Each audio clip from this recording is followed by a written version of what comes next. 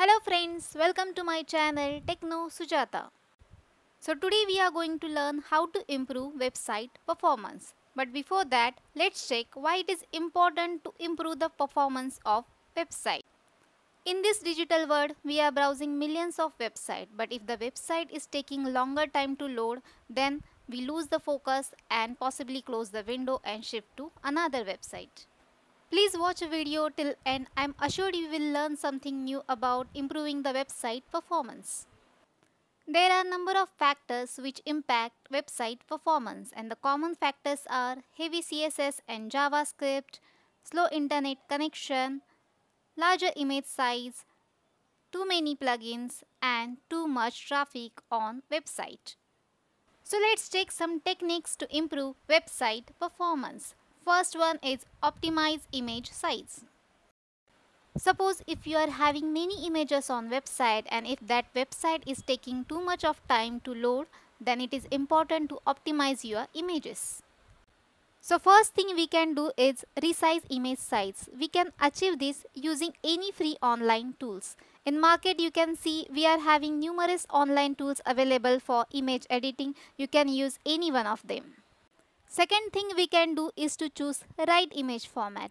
You can remember some of the tips while choosing image format are, in most of the cases try to use JPEG images because it will provide best quality for smaller size also.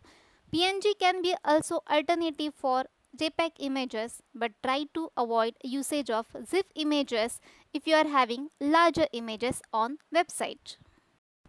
Second option is proper CSS and JavaScript placement.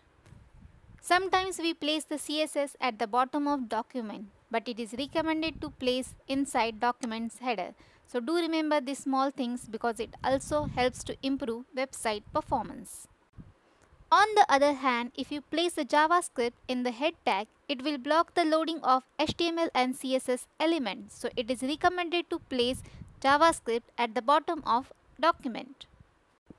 While using JavaScript, you should always prefer async JavaScript loading, as it specifies script will be executed asynchronously as soon as it is available.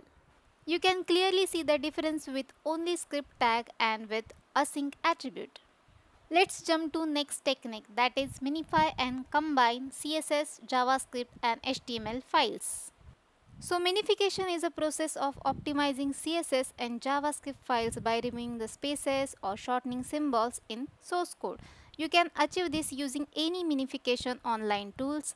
So most of the websites are using this process and combining them into a single bundles. Next one is to reduce the number of HTTP requests. To achieve this, you should remove unnecessary images, CSS, JavaScript files and font files. Along with this, you can resize image size, combine CSS and JavaScript files and minify the external scripts. Next one is a very important technique, that is minimize time to first byte. So TTFB is the time it takes for the server to receive first byte of data from the server. So TTFB is the combination of HTTP request time plus request process time plus HTTP response time.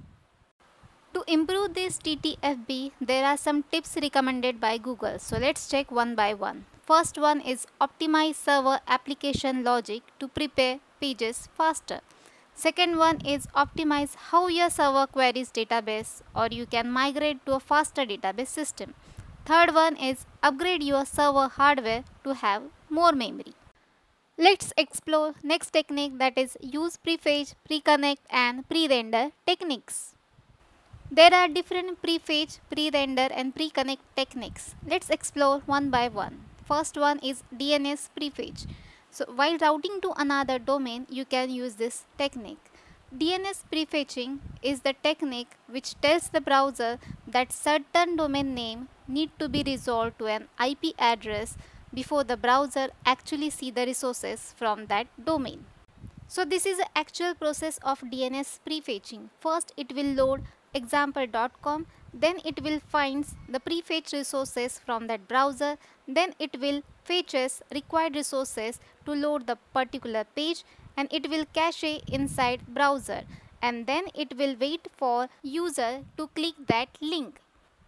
Next is pre-connect. Pre-connect allows the browser to set up early connections before HTTP requests sent to the server. So connections like DNS lookup, TCP handshake, TLS negotiations. So we can actually speed up the loading time by 100 to 500 milliseconds by actually establishing early connections to the third party origins. Next is link prefetch.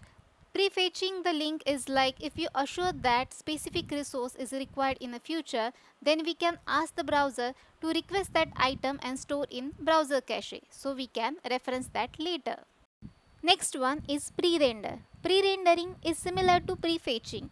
Pre-rendering collects the entire resources to display a page that user may navigate to the next.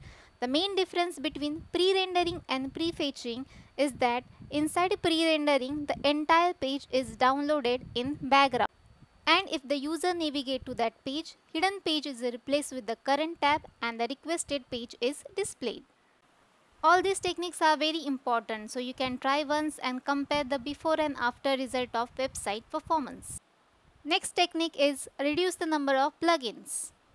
So plugins are reusable functionality usually we use in content management systems. So plugins comes up with the additional functionalities such as blog post, analytics, and each plugin comes up with the additional CSS and JavaScript files. So it will increase our TTFB time, which we discuss in a fifth technique. To avoid this, remove additional plugins which are not critical in your website. Next one is increase speed with the CDN and caching. Full form of CDN is a content delivery network. So it is a group of web hosting servers that are distributed across the world and positioned in various geographical locations. So what does exactly CDN does? It will host your website on multiple proxy servers that are scattered around the world rather than using original single server setup. Along with this, CDN also control the cached files. It will give you the report that reveals the number of cached requests. With this, let's wrap up the session for now. I hope you have learned something new from this session and implemented it while building new website. So friends, this is the last part of HTML for Beginner playlist. If you want me to cover any specific topic, please add in comment section. We'll try to cover in next videos.